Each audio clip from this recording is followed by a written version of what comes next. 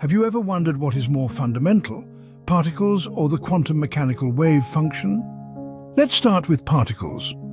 In the realm of classical physics, the world as we know it is built from these tiny, discrete entities known as particles.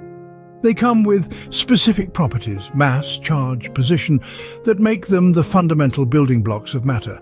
Picture them as minuscule objects, each with their unique attributes moving through the vast expanse of space and time. But when we journey into the quantum world, things start to get a little more complex. Here, the concept of particles is intertwined with something called the quantum mechanical wave function. This wave function is a mathematical entity, an abstract concept that encapsulates the probabilities of all possible states of a particle, be it position, momentum, or other physical properties. Unlike the definite reality of particles in classical physics, in the quantum realm, particles exist in a state of probability until a measurement is made. At that point, the wave function collapses and we get a definite outcome. Now, let's talk interpretations. If you lean towards the Copenhagen interpretation of quantum mechanics, the particle-centric view is your go-to. In this perspective, particles are the primary reality. The wave function, well, it's a convenient tool, a means to an end that helps us calculate probabilities of particle properties. It's like having a map when you're navigating unfamiliar territory. The map isn't the territory itself, but it helps you understand it. So in the particle view, particles are the fundamental reality, and everything else, including the wave function, is just a tool to understand them. But as we'll see in the next scene, not everyone agrees with this interpretation. Some physicists argue that it's the quantum mechanical wave function that's more fundamental. Now let's turn our attention to the quantum mechanical wave function. The wave function, a concept unique to quantum mechanics, is a mathematical function that encapsulates all possible states of a system. It's not an easy concept to grasp, but imagine it as a cloud of possibilities, a superposition of all possible states a particle could be in. When we measure a particle's properties, something fascinating happens. The wave function collapses, and we find the particle in one particular state. Until that point, the particle was not in any one state, but rather in a probabilistic mix of many states. It's as if Schrödinger's famous cat is both alive and dead until you open the box to check. This wave function view of reality is at the heart of interpretations, like the many worlds interpretation of quantum mechanics. In this perspective, the wave function is the fundamental reality. It dictates the behavior of all particles, the fabric of the universe itself. What we perceive as particles, those tiny bits of matter we thought were the building blocks of the universe, are merely manifestations of the wave function's properties. In this view, the universe is a grand symphony of wave functions, ever evolving and interacting. Our reality, then, is not a static stage on which particles play out their roles. Instead, it's a dynamic, probabilistic dance of wave functions, constantly evolving and collapsing to create the reality we see around us. This is quite a departure from the particle view, where particles with definite properties are the primary reality. In the wave function view, the wave function guides everything, and particles are just manifestations of its properties. It's a mind-bending, perspective-shifting way of seeing the universe, and it's one of the reasons quantum mechanics is such a fascinating field of study. So next time you look at the world around you, remember, beneath the surface, it's all a dance of wave functions, a symphony of probabilities playing out in the grand theatre of the quantum world. In the wave function view, the wave function guides everything, and particles are just manifestations of its properties. So, what does it mean if we consider the wave function, a purely mathematical, immaterial function, to be more fundamental than particles? Well, it's like looking at the world through a prism of probability, where nothing is definite until observed. It's a departure from the deterministic universe we're used to, where objects exist with well-defined states, independent of observation. Instead, we're in a probabilistic universe where particles do not have definite properties until they are measured. Then there's the phenomenon of entanglement, another mind-bending aspect of quantum mechanics. It's where particles, no matter how far apart, can be linked in such a way that the state of one instantly influences the state of the other. This defies our classical understanding of locality, that only nearby objects can directly affect each other. Whether particles or the wave function are more fundamental is an open question in physics, reflecting deeper philosophical questions about the nature of reality.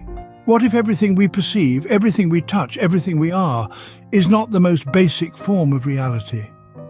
This thought-provoking question pulls us into the enigmatic world of quantum mechanics, a realm where the ordinary rules of physics seem to be turned on their heads. Here we find ourselves faced with a fundamental question: what is truly fundamental? Particles or the quantum mechanical wave function? If we lean towards a particle-centric view, like in the Copenhagen interpretation, particles become the primary reality. The wave function is merely a tool for calculating probabilities of these particle properties. On the other hand, some quantum mechanics interpretations, such as the many worlds interpretation, propose the wave function as the more fundamental entity. Here, what we perceive as particles are merely manifestations of the properties of the wave function. The debate over which is more fundamental reflects deeper questions about the nature of reality and quantum mechanics. Consider a universe where the wave function, a mathematical function often including complex numbers and probabilities, is more fundamental than matter itself. This is not a mere philosophical musing, but a serious consideration within the realm of quantum mechanics. Firstly, if the wave function is indeed more fundamental, it suggests that at the most basic level, our universe operates on probabilities rather than definitive outcomes.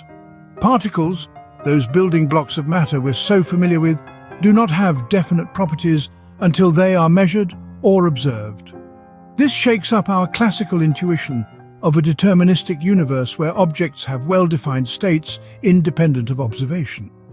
Secondly, the wave function allows for phenomena like entanglement.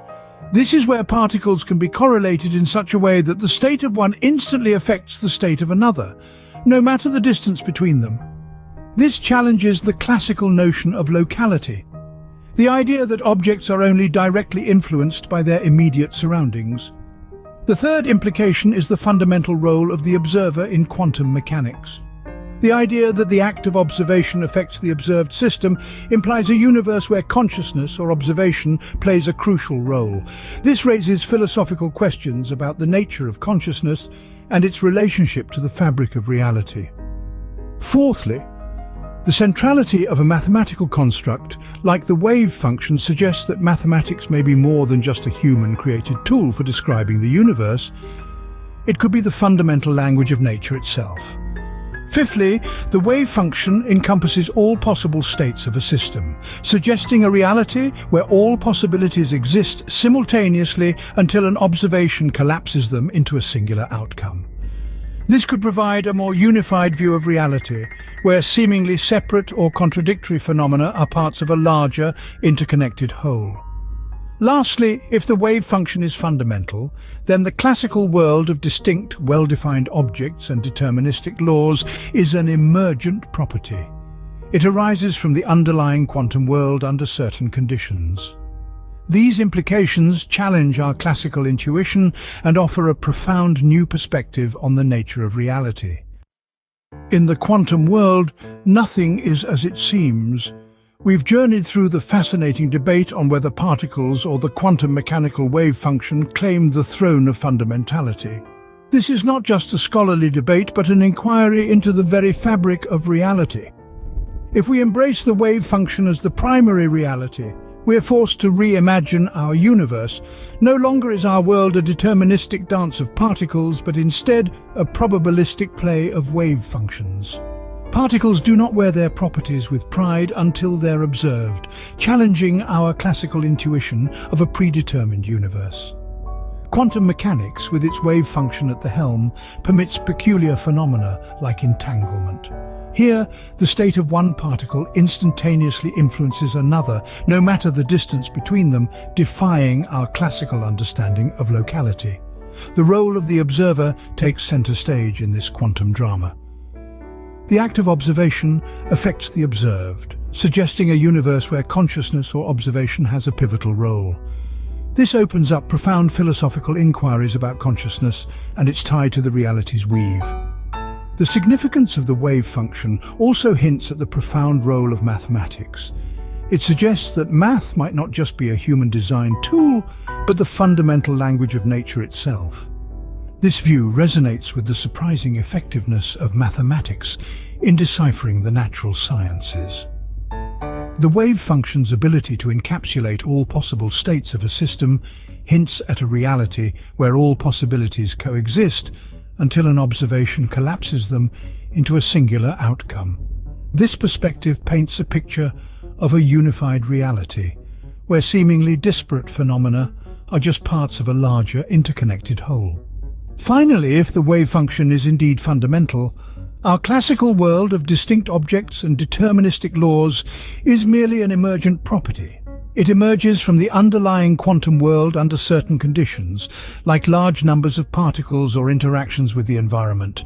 So the next time you look at the world around you, remember, what you see is just the tip of the quantum iceberg. Who knows what lies beneath?